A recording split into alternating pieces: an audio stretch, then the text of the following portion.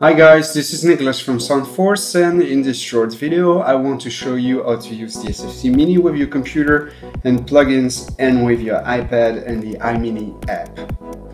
I'm showing here the yellow color, but it's available in 6 different colors and also a wooden version. So let's start by plugging our MIDI controller with just one USB cable at the back. This device is USB powered. And directly you will see in Ableton Live the controller is showing up in the MIDI devices. Plug it again, it's gone. We plug it again, it's back.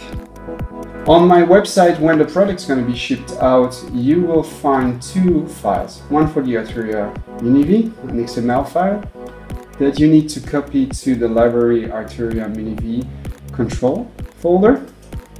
Paste it there. Now when I instance a plugin on a track and I go to MIDI Learn menu, I select the Arturia SFC-Mini, turn a knob, and it's working. Everything's already mapped correctly and you're good to go. The cool thing about the SFC-Mini is this user knob as well as this shift knob, and I mapped at the moment this user knob to the speed of the arpeggiator and the shift user to the rate of the LFO. Also at my shift glide time controlling the dry wet amount of the delay. This shift knob allows you to double every control you have on the controller. Very cool. You get in total up to 90 different MIDI messages.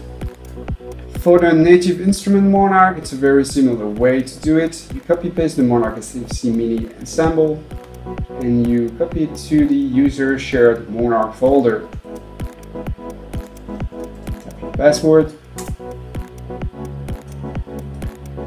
Now when I set up Reactor on the track, I see in my Monarch folder the Monarch SFC-Mini ensemble that we just copied.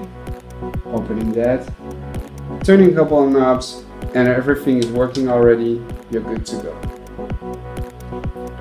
For the Mini Monster plugin, it's a little bit different, the Mini Monster from GeForce, because the programmer actually hard-coded the MIDI map into the controller.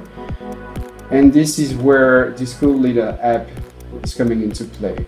I will provide you a configuration file you will be able to load with this app and send to the memory of the controller in order to change the MIDI map of the MIDI controller to match the MIDI map of the Mini Monster plugin. This cool app allows you actually to customize any MIDI CC number of all the controls of the controller. For instance, if you want to change a MIDI cutoff to 127, you can do that. Send that CC value to the memory of the controller. You can save also your different configurations, or load existing configuration, and also reset to the factory value. I'm not going to show you how to use the SFC-Mini with your iPad and the iMini app. I'm using a camera adapter and a USB hub to connect both my MIDI keyboard and the SFC-Mini to my iPad. And as soon as I insert the connector into the iPad, you can see both the SFC-Mini and the MIDI controller are connected.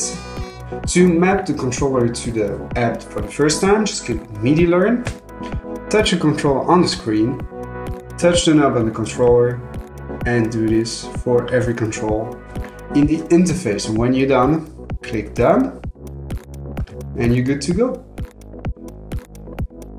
If I shut down the app and reopen it, everything is still correctly mapped.